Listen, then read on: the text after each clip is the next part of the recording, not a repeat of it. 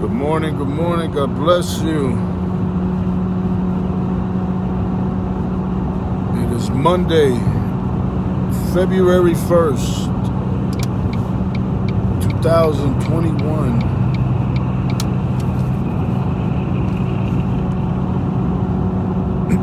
Man,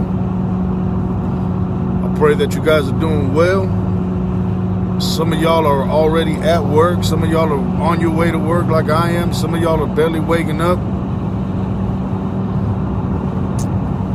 Regardless of where you at or what you're doing, man, God bless you. I speak peace over your household.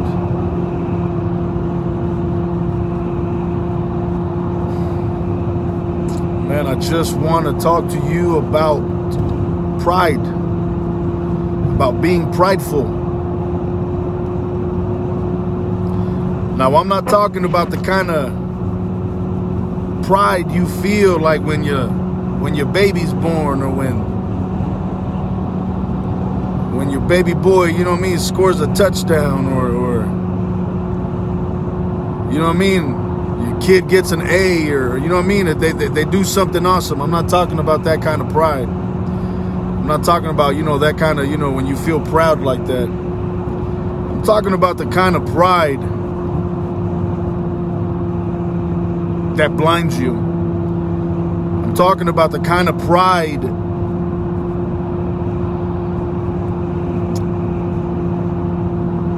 that makes you foolish.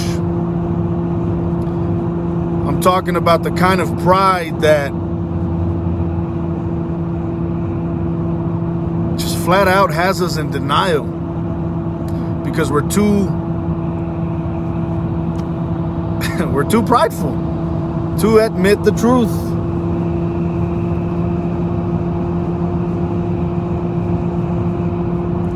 So many times, oh my goodness,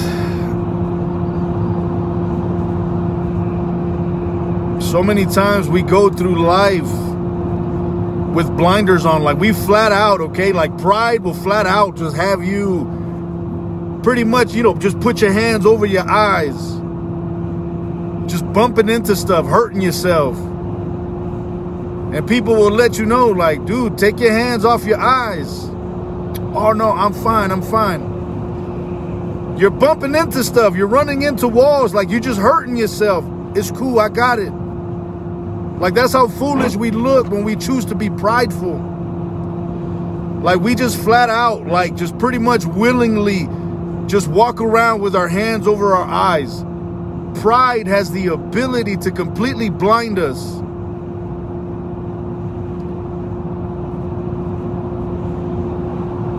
A lot of us will choose not to forgive. We will hold on unto unforgiveness in our hearts because we're proud. A lot of us don't even know how to apologize. We don't even know how to say sorry, not even to our own family members, not even to, the people that we consider our best friend, or you know what I mean? Like, we can't even say I'm sorry. We can't even acknowledge the fact that we messed up because we're so prideful.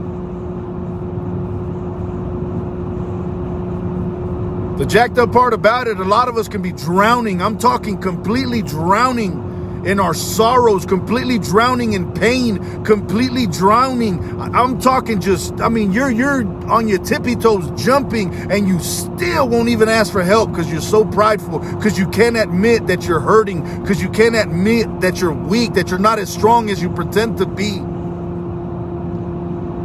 And for what?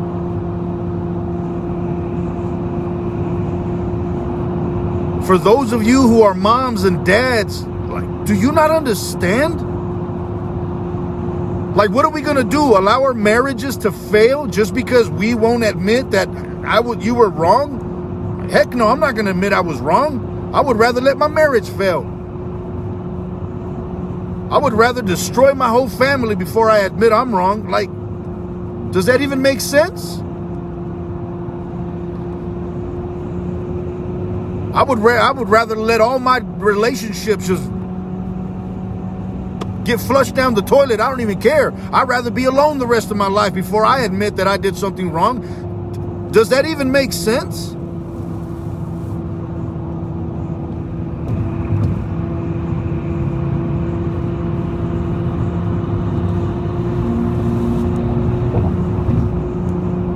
Pride has the ability to completely destroy your life.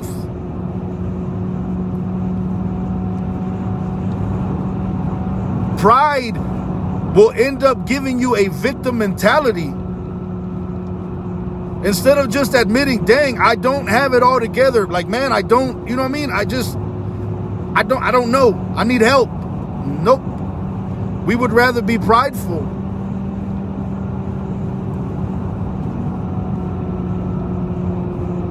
And the jacked up part about it is like, most of us don't even realize when we're being prideful.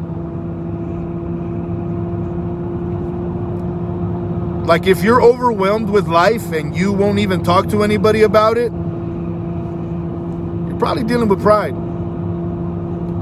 If you can't even apologize to a family member, you can't even apologize to somebody when you mess up, you can't even admit like your part in it, you're probably dealing with pride. If you're in a marriage and the only thing that you're worried about, your concern ain't even like your husband or your wife. Your concern ain't even like, man, what's best for our marriage? The only thing that you're concerned with is proving your point and standing your ground. You're probably dealing with pride.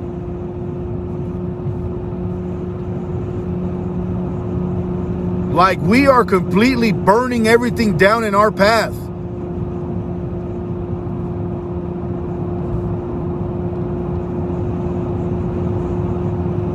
All because we won't admit that we don't have it all together. Please understand that there's nobody here on earth that has it all together. There's nobody. What do you have to lose? Now, I understand, you know what I mean? Again, I'm not trying to belittle nobody's situation. I understand sometimes, you know, we end up in some bad predicaments. You end up in some, you know, bad relationships where you're not appreciated and you get treated like garbage. I get all that. I get it. I get it. But still, what are we going to do? Allow somebody to completely ruin our lives and completely ruin who we are to the point that we're just miserable in here and have no peace of mind, no peace in our heart, and we're just completely it makes no sense.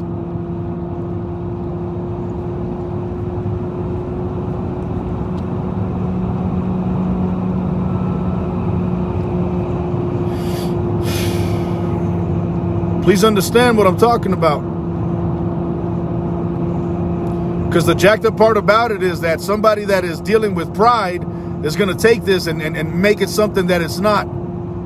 I could probably bet money that I'm going to go back and read the comments, and there'll probably be one or two comments of people trying to justify why it is that they're prideful and why it is that they don't need to apologize to somebody. I'm driving right now, so I can't read the comments if you are leaving comments. Like, I understand, like, this ain't, you know what I mean? This ain't popular. This ain't, you know what I mean? Like, most people would consider this, you know, to be not encouraging. But I'm encouraging you, before you ruin your marriage, before you ruin your life, before you hand over this nasty burden to your children of, how, you know, being prideful, can't even show no emotion. It's a horrible life. I know before I came to Christ, I was extremely prideful. And if I allow myself, you know what I mean? If I give myself enough slack, it still bubbles up. I'm not going to sit here and pretend like, oh, you know what I mean? I'm perfect. No. Catch me slipping. Catch me on an off day. And you know what I mean? You'll see that pride trying to bubble up. Let me go without reading the Bible for a few days. Let me go without, you know what I mean? Let me get distracted with the things of life. And all of a sudden, I'll start feeling entitled.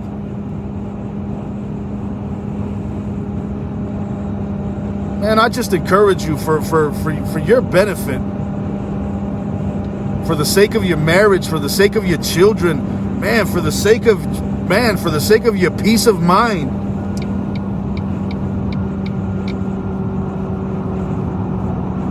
Humble yourself.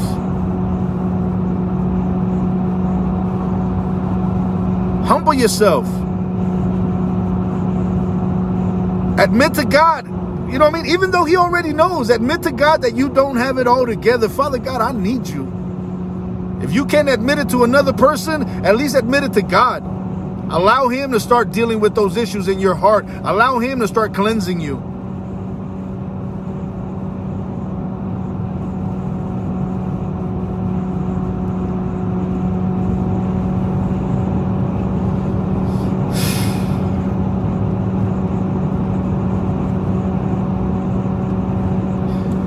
I don't know. My heart is heavy with this. I ain't trying to be a Debbie Downer. If there's a Debbie on here, sorry. I'm just saying, man. Oh, Lord. Please help us, Father God. Help us to be honest with ourselves. Help us to be honest with you, Lord. Help us to realize and understand that we don't have to do this alone. Help us to understand that we don't have it all together like we think we do. Please help us to understand how much it is that you love us.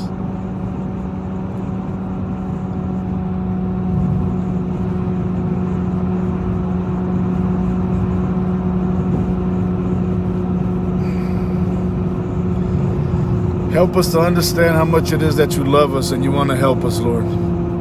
Save us from ourselves, Father God.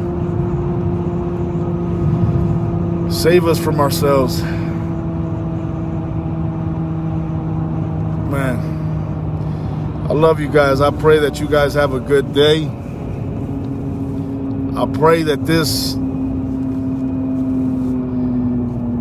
if it makes you uncomfortable, I pray that it makes you uncomfortable.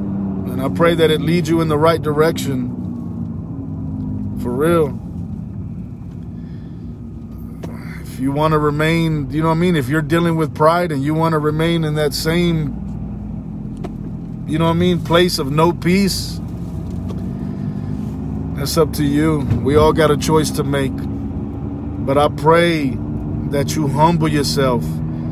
I pray that you turn to God and ask him for help. If you got somebody that's close to you, man, ask for help.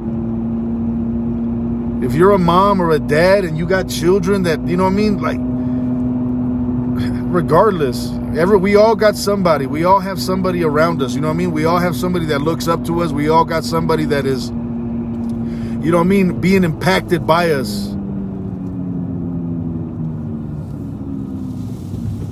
A lot of us feel like, you know, like being humble is weak. Like if I humble myself, that'll make me weak. Go ahead and try it. I dare you. And you'll see how much more strength is needed to be humble than it is to be prideful. I dare you.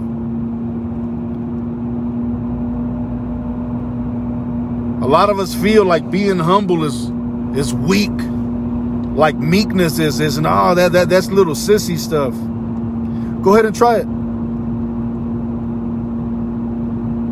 And see which one's easier.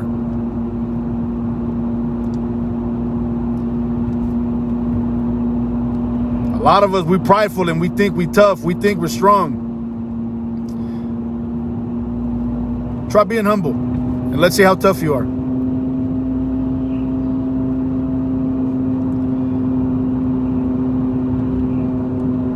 Anyways.